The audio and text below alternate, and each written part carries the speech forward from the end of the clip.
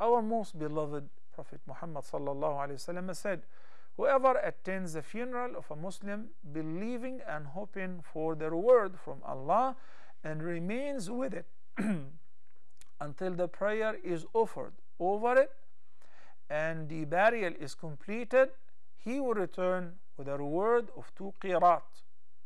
Each qirat is equivalent to Mount Uhud. And whosoever offers his prayer over it and returns before its burial, he will come back with 1 qirat. As I said, the 2 ahadith are relating to each other, and they're talking about the virtues of attending a funeral prayer.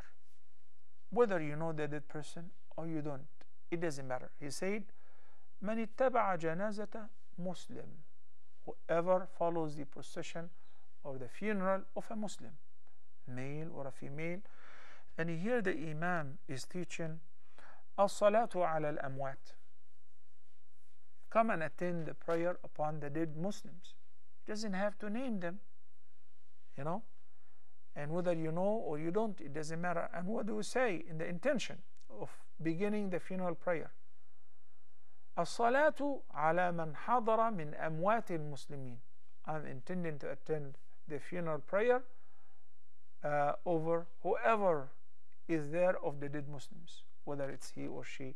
I don't have to know their names. It is not required to mention their names in the intention, or even contemplate their names in the intention of the funeral prayer.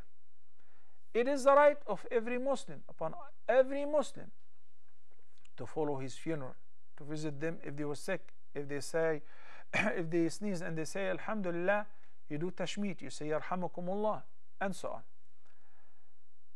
How much reward will I get?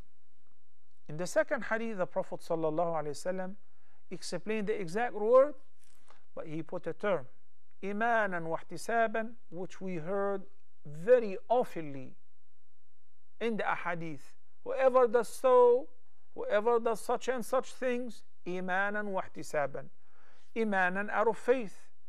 Ihtisaban, anticipating the promised reward. In this hadith and in the following hadith, hadith 229 and hadith 929 and hadith 930, both are talking about the promised reward which you should anticipate for attending the funeral prayer is a reward equivalent to a mount, a great mount. Jabalaini azimain, 2 great mountains. Jabalun azim, 1 great mountain. What is a great mountain? The second hadith says مثل أحد. The mountain of Uhud, its width varies between 2 to 3 kilometers, the width, and is extended over several kilometers. So this is like a huge mountain. It surrounds a huge part of Medina. Correct. For attending any funeral prayer, you get a reward equivalent to the mountain of Uhud. That is the meaning of the qirat. As I said, whether you know who is dead or you don't. And if it is more than 1 person in the same prayer, you get a reward for each person whom you're offering the funeral prayer over. Having said so, what makes people leave, even though they are in the masjid, especially in al-Masjid al-Haram in Mecca or al-Masjid al-Nabawi in Medina, what makes them just show no interest, and after the prayer is concluded, immediately they leave? The only explanation I have in mind, and Allah knows best, is that they don't know what they're missing.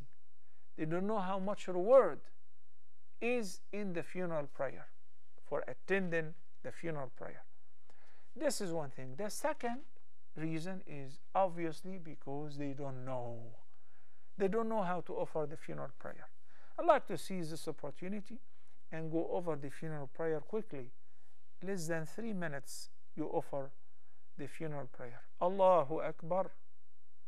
Only the Imam raises his voice with the takbir, while the followers pray without raising their voices. They must make takbir too, but like the regular prayers. Allahu Akbar. Then you recite Surah Al-Fatiha after al-isti'adha and al-basmala.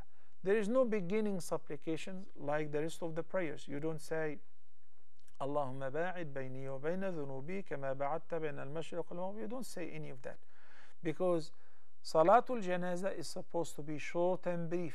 The funeral prayer is supposed to be short and brief. So Allahu Akbar, and then you recite Al-Fatiha.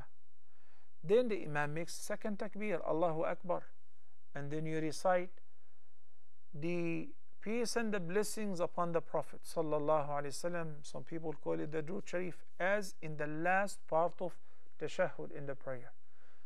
You say Allahumma salli ala Muhammad wa ala ali Muhammad kama sallaita ala Ibrahim wa ala ali Ibrahim wa barik ala Muhammadin wa ala ali Muhammad kama barakta ala Ibrahim wa ala ali Ibrahim innaka Hamidun Majid.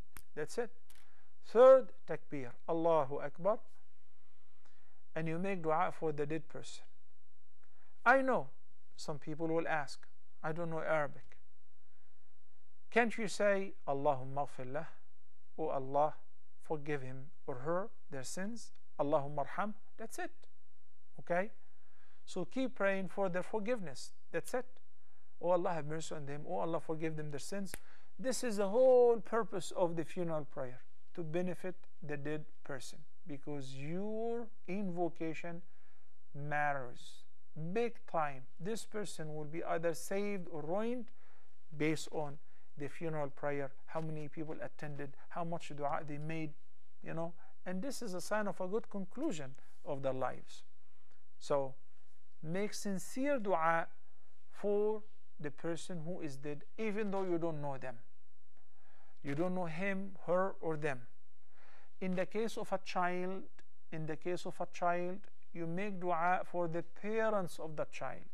Say, oh Allah, grant them patience, give them better what they lost, and ask Allah subhanahu wa ta'ala to reward them, the promised reward, building a house for them in paradise for their patience upon their loss of their child. Then after the fourth takbir, you make dua for yourself. The prescribed dua to say, Allahumma la tahrimna ajra wa la taftinna ba'da waghfir Allahumma lana wa lah. O Allah, do not deprive us from this reward of the funeral prayer, and do not try us after him or her, waghfir lana wa lah, and forgive us and him or her or them. Very simple. As I said, 3 minutes, 4 minutes, 5 minutes is not much. So you attend this simple funeral prayer and you get that much reward. If you decide to follow the funeral until it is buried, then you get another mountain of reward, like Uhud, مثل Uhud. Those who happen to pray in Al-Masjid Al-Nabawi, especially those who attend in the first few rows, have a wonderful opportunity not to be missed. After you attend the funeral prayer, follow the funeral procession to the burial place, which is Al-Baqi', you know, a few meters away from the door of Al-Masjid. You follow the funeral prayer until it is buried, you get the reward of 2 mountains of hasanat or good deeds similar to the mountain of Uhud. May Allah subhanahu wa ta'ala guide us to what is best, and inshallah we'll take a short break, then we'll be back in a couple minutes. Please stay tuned.